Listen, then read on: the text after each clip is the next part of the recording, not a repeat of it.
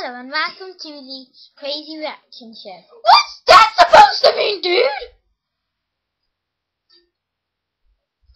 Yo, yeah. I like your glasses.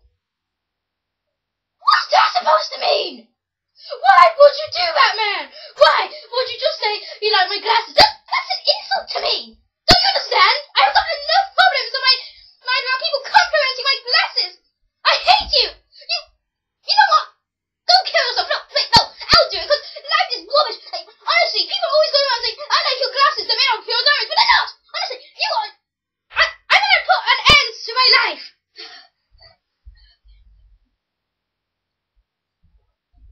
I'm back again. I like your hair. Stop complimenting me! Oh my god. I can't calm down.